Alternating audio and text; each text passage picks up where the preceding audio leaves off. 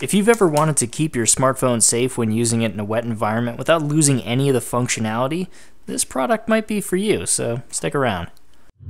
Hey everyone, Jameson here with TechSeeker.net reviewing the Ultrapouch waterproof smartphone bag. I recently did a review on one of these, although it was the version that could fit up to 5.3-inch devices. This is the 6.3-inch device, which is going to work out much better for my Nexus 6P, my actual one, not my cardboard cutout. I'm using it to record this video right now, so I'll throw up pictures.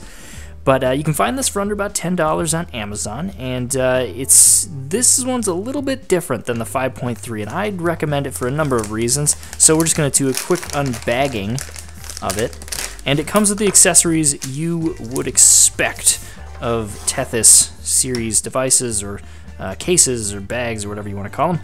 It comes with the lanyard, which is, again, that nice silky material. It's the wide band, so if this is on your bare skin for a long time, it's not going to dig into you. It's really nice there. It's about 1 foot long, and it does have the detachable strap, so you can take your smartphone off and give it to someone else and clip it back on and not have to worry too much about losing it. So that's really nice to have that functionality. It also comes with the Velcro band, which you'd expect. Also, very nice Velcro on that. It's not the super scratchy kind. It's very soft, so if this is against your skin for a long period of time, it's not going to hurt you very much. And that threads right through the back of the phone.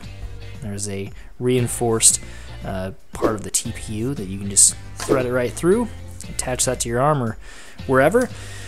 And the, I guess, bag itself is the same basic construction as the other device that I covered. So it has like these swivel latches.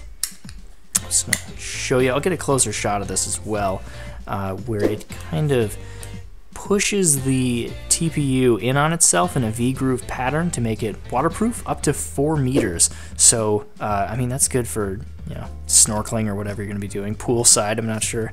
If you're going any deeper, if you're scuba diving, you might want to get something else, but I guarantee this is going to work fine for your average person. And yeah, here's the device itself. So as you can see, the front bezel is much thinner. In fact, it's non-existent. On the 5.3-inch edition, it actually goes in maybe half inch in there, and that's a problem for me because my Nexus 6P barely fit, and the front-facing camera was covered up by that bezel. With this full thing, you can see everything. It's just beautiful. The back window is also a little bit bigger, so that's nice too.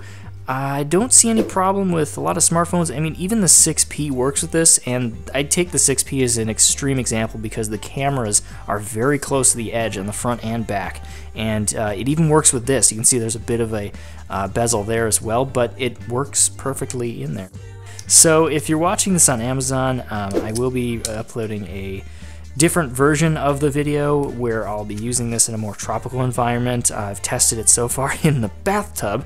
Not very exciting, but on YouTube I'll put a little annotation to my tropical adventures where I got to test this in a really cool area in Mexico, and that's coming up in June 2016. But I'm liking this so far. It's just like the other version of it, which I'd recommend, which is a little cheaper, but this is like $1 more than the other one. So if it really matters to you, you know, you can save money and go down that way, but I'd recommend either. It's a great gift, good stocking stuffer. I bought a few last year.